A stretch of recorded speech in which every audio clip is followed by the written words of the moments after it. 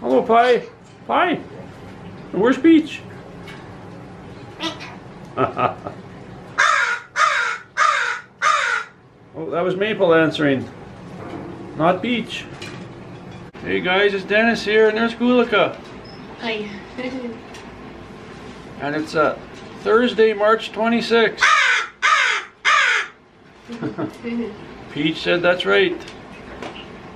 So, this is the third video now. Like the last video you seen, I was talking about how my business is non-existent.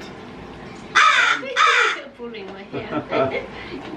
Maple's pulling hair. They're pretty vocal tonight. And I'm in a little better mood tonight, guys, because like I've been saying, it just started to sink in, and like all this happening, you know, that virus and all the bad news all around the world, and it finally did sink in. And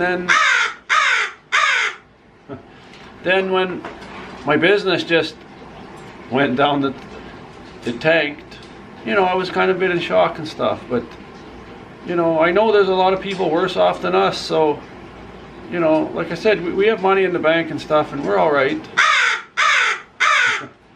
Peach says, yeah, he wants to keep it there though. But you know, when your income goes to zero, it hurts. Because just imagine, like, some of you probably can't relate to that, because you know, there's a lot of people that are on fixed pensions, and even teachers here, they closed all the schools here for the year now. They're not going to open up till September, you know, if everything goes well. But they're getting full pay, and they deserve it. But you know, it's one thing to worry about this virus and people getting sick and dying and everything. It's another thing if you have no finances. So some people, you know, you just can't relate to that, but we'll be okay. So I've tried to get away from the news a bit too. Like it's very grim, hey? But you still have to watch the news to see what they're closing and stuff like that. Like in our area, I'm watching our local area, because the other day they closed all the playgrounds in the city here. So and also Canada has closed all the national parks. So you know, if we want to go for a hike or something, we got to make sure something's open. So that's why we watch the news. Otherwise, I'm not going to pay too much attention, just because it's too grim, right, Kulika? Yeah, we have to make sure we know when they announce that martial law or something, because they might well do that. So yeah, then when they shut we need to know that. You might not be able to. You go down the block and they'll be, you know, they'll be monitoring everybody. Because look at Italy, right? Look at there, what's happened. It's just totally out of control, and you know, maybe they say it's going to peak any day, but it's just terrible there in Spain and United Kingdom now, and the States. Like the worst is still coming on this side of the world, right? So, but you know, we got to watch the news sometimes, like I said, to find those things out. So anyways, guys, look at their nice clean accommodations. Kulika did a nice clean job here. Got the whole room cleaned and cleaned their condominium. And Peach is saying, yeah, he's happy. And the Magpies, they're caged too. And this whole area, like, we keep it really clean. And now that we're not working much, do you have any new projects, Kulika, or what are you doing? Well, today I just really got into cleaning mode, and I washed the walls and the floor and like everything, like really thoroughly, and even tried to get into all the grooves. Yeah, she did a really good job there. Really deep clean. Because I change the papers in every couple of days, but then I did some extra thorough cleaning. But also you, talking tonight, you did some cleaning upstairs too in the kitchen area and dining, didn't you? Yeah, like now once you really did some organizing, I seen. Yeah, I'm trying to keep busy and keep productive somehow. And cleaning is another thing. It's like Maple. You're doing Maple. Yeah. Maple. Oh, Peach is getting jealous. He's coming in close. Especially like once you're dealing with viruses, then the cleaning is a pretty acute topic altogether. Yeah, it's. I almost feel like I'm probably spending more than half of my awake hours on cleaning and disinfecting and just both before me and after me. Yeah, because I'm so paranoid about my mother getting that. Yeah, that's right. We're concerned, and but she's distancing herself. Like she's in her own room, and we're not really bothering her too much. And still, like, I'm even scared to touch anything, like anything that I take to her room. Like, you're sanitizing everything, like the door handles. I am, but it's so easy to slip. So the bathroom is really clean. Just in case, because if we were to pick something, set that virus up, then wouldn't be good. It wouldn't be good. No. Yeah, look at this, guys. There's the boss. How you doing, Sammy? Sammy, Sammy, how you doing? He's really doing well now, guys. He's recovering really fast. If you didn't know, guys, he had a cyst on one of his legs and it was getting really large, and last Monday it was bleeding, so I took him to the vet. And actually I had to call around. A lot of them weren't answering the phone, so I kept calling around, and finally they did answer. I hung up. They don't like that, he's getting attention. I hung up and then dialed another one again, and they answered, and I said what was going on. They said bring him in, and you know, I didn't really want to go out because with this virus and everything, they say stay in, but he needed some attention. But the first 24 hours after, he was really resting, and you could tell it was probably very tense. The crows, he was very tender. You see, he has quite a few stitches here. Yeah. He was wearing that cone there too one night, because I saw him licking it. 1, 2, 3, 4. He's got a few stitches there, yeah. Yeah, jammy. Yeah. And also they pulled actually, guys, one tooth out. Yeah, guys, I forgot to mention, they said one of his teeth was in really bad condition, and I said if you think it's bad, pull it out. So he's dealing with a sore leg and a sore mouth. Like anyone that's had to have a bad cavity pulled, or like if it's rotten or something, the tooth, you know how that hurts. Poor cat, because he can't tell us when if he were to have a toothache or to be hurting, he can't tell us. He must have had a really sore, like a toothache for a long time. But you know, the boss is his own his own cat, and as long as you're giving him some nice attention, he's okay. But to force his mouth open and look, yeah, he'll bite you, you know. Want to show his but teeth. This is the best he's been. We took him in Monday, and now it's Thursday evening, March 26th, and he's doing really well, guys. And we have actually got some medication in him even, so yeah. I thought that's going to be a very painful process, but he has been actually eating. I've been mixing it into his food. I crushed it up and I mixed it in his food, and he's been eating. He hasn't been overeating, but every time I put fresh food, he eats, and then I put the medication in. Yeah, especially the one that's supposed to protect him from infection. Yeah, that's the most important one. I gave him a painkiller earlier today, and he seemed to really perk up after, so maybe it's that too. But he's recovering nicely, guys. So there he is, Sammy, Sammy the boss. Also, guys, now that I'm not working, I could sleep in till noon if I want. I have no commitments other than feeding the birds, and I feed Cassie and Sammy in the morning. Because Kulika stays up later, and she's like answering comments and doing stuff like that. So I go to bed a lot earlier, but I get up earlier. But anyways, I could sleep till noon. But what did I do this morning? 6 o'clock, I'm up.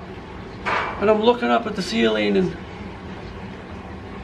saying, is this real? What's going on? Like, I'm still saying that, like, it's so bizarre. Like, this is really happening? Like you read about that in the history books, about that Spanish flu, and it's eerily comparison to this one. Like, same kind of things. They were isolated and closing things down, but that's 102 years ago. But anyways, like, everything's closed, right? Now, just imagine if I was to say, like, or one day we looked on the news, like everything was perfect, we'll say, nothing's happening. And then we'd see on the news, Las Vegas is totally shut down. We'd be going, oh, look at that. We'd be telling our friends, and people around the world would say, Las Vegas, Nevada, shut down. What's going on? Now it's the whole world is shutting down. But it was so bizarre. Like, I looked at a live cam last night of the strip there in Las Vegas. It was just ghost town. Nothing. And that city, you know, Sin City never sleeps and it's busy all the time and tourists. Just creepy. Peach is getting some attention. Peach is holding my finger. He really wants to keep my hand here. So I'll go show the magpies for a minute. Oh, there's little Spice. Hi, come out.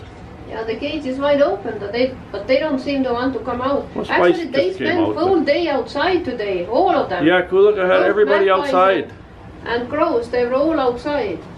And they're kind of tired and got enough action today, I guess. Yeah, a lot of action. They don't seem to be interested in coming out.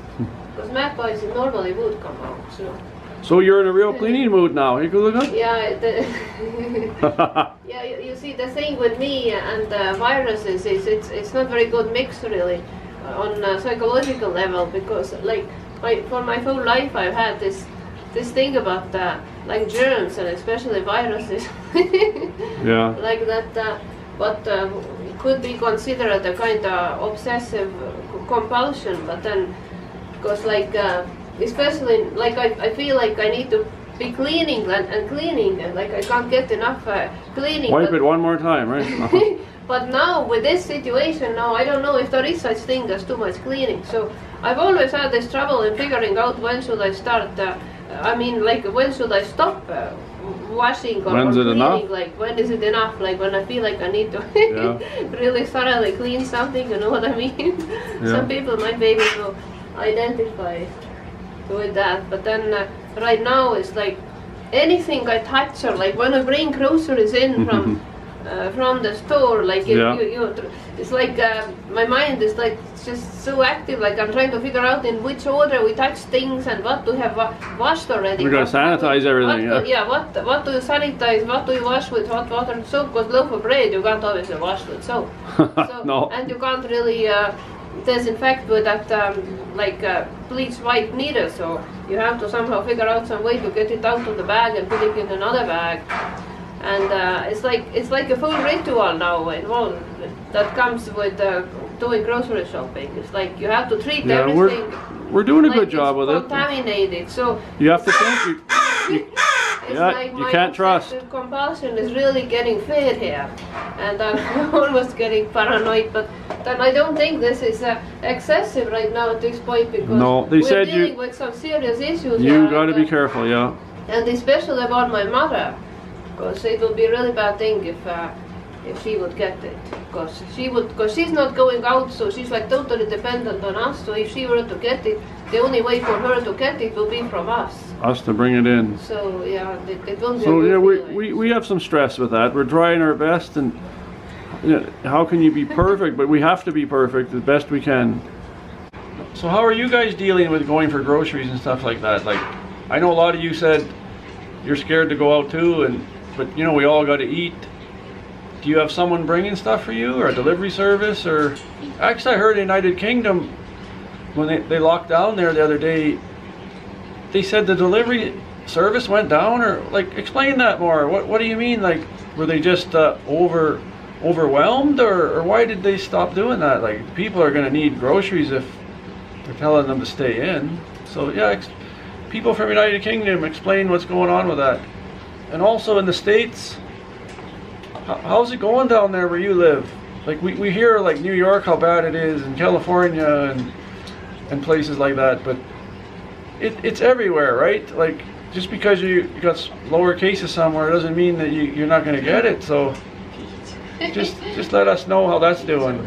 And also Canada introduced some new emergency like benefit program, and I'm going to try to apply for that on April 6th.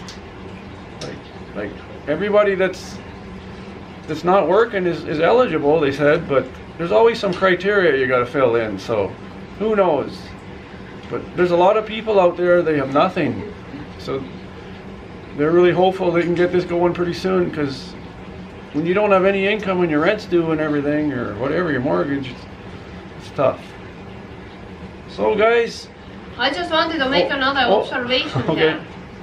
I wanted to share one of my new observations. So it's just that I noticed that with this coronavirus going on, it's such a global issue, and it almost feels like the world keeps shrinking and shrinking. Like I used to have the feeling like the world is such a huge thing, like it's Yeah. just enormous, it's so big. But then right now with what's going on, it feels like it's actually so small, and like every country is so closely connected to every other country. It's like we are all so it's just amazing feeling. Yeah. And it's like we are all connected, and through YouTube, and especially our YouTube channel now, I feel kind of connected to you guys who are watching us from every corner of the world, and you are facing the exact same issues there that we are facing here.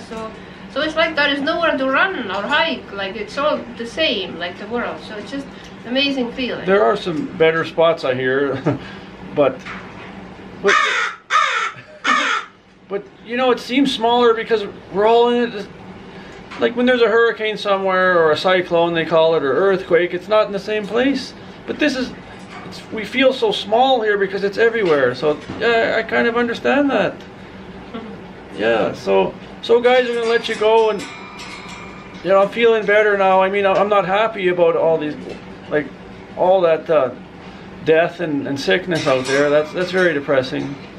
But the financial thing, what can I do about it? Hopefully we'll come out of this and it'll be a big boom and not that many lives are lost. But I know there's a lot of loss of life. So thanks for watching, guys. And Cassie's outside actually because I wanted Sammy, the boss, to come in here, and you know, I don't want Cassie playing with him when he just had that surgery and stuff. So I'm keeping them apart. So if you're new to the channel, please subscribe. See you in the next one, guys. We're going to keep talking about this for now because it's on everybody's minds. How can you get rid of it? Take care.